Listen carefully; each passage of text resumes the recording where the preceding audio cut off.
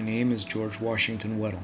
I was born on May 25, 1881, in Milton Township, Ashland, Ohio. I'm the son of William Benjamin Weddell and Lucy Matilda Krescher. My grandfather, on my mother's side, came to this country from Germany. My parents had many children, about 10. A couple died young, and I grew up in a family of 8. As a child, I was described as a sunny boy, with red gold curls, big blue eyes, an infectious grin, and precocious beyond my years. I lived with my family on our farm when I secured my first teaching job.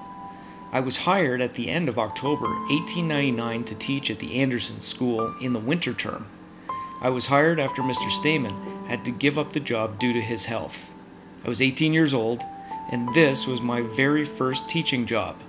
The winter term began in the beginning of November. It was an exciting time for me.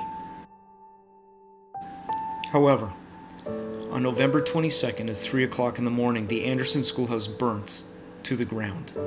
The fire was caused by a faulty stove. I covered the fire at the close of school, and it's thought that some sparks fell through the broken stove. Unfortunately, the fire was not discovered in time to save the contents.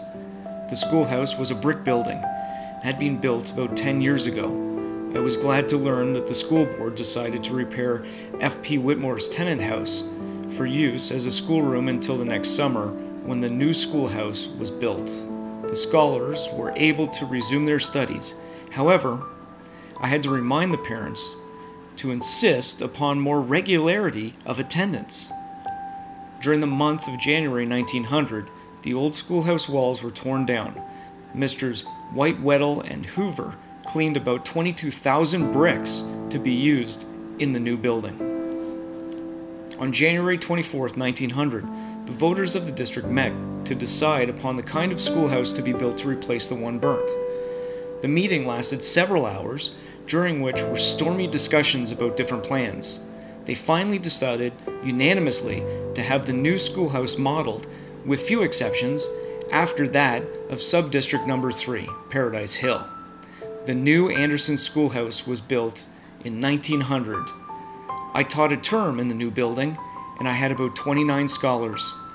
The boys enjoyed playing hockey. At the same time, I saved money to go to college.